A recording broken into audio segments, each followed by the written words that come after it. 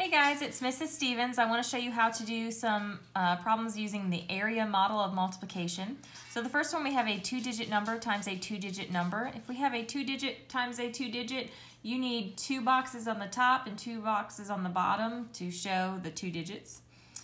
So for the first one, you have 34 times 72. We're going to take the expanded form of 34. So since that 3 is in the tens place, its value is 30. So we have 30. And that 4 is in the ones place. The value of that 4 is 4. So 30 plus 4. On the other side, we have 72. In expanded form, we'd have 70 plus 2. The 7 is in the tens place, so its value is 70. The 2 is in the ones place, so its value is 2. So we have 70 plus 2. Now, in each box, we are going to be multiplying the numbers that correspond with the box. So here we have 70 times 30 in this box. I like to write it in the box so that way I know what problem I'm doing in each one. So 70 times 30 is 2,100.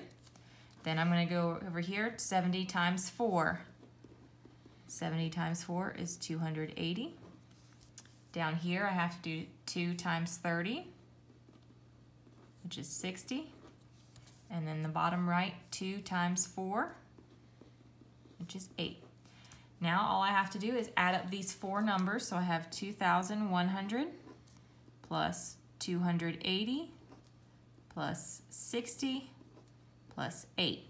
You want to make sure that you line your numbers up correctly so that way all the place values are in the right place. So all your ones are together, all your tens are together, hundreds and thousands. Okay? And when you add this up,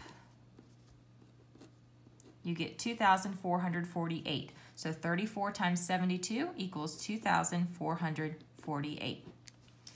Also wanted to show you how to do a 1-digit number times a 2-digit number. Since you only have 1 digit here, you only need 1 row, and then you have a 2-digit number, and so you need 2 columns.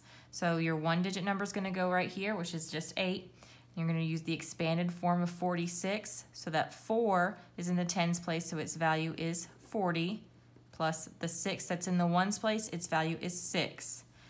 You're going to multiply here, so 8 times 40, which is 320, and then 8 times 6, which is 48.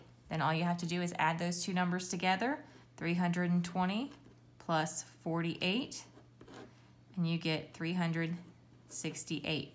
So 8 times 46 equals 368. If you have any more questions, just feel free to leave a comment, and I will try to answer them as quickly as possible. Thanks so much.